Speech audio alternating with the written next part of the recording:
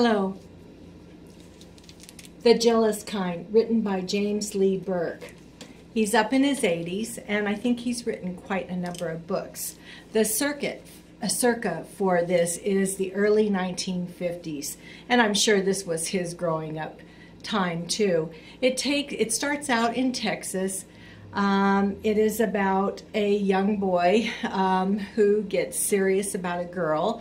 Her boyfriend was kind of the rich kid in town. There are also gangsters in the book.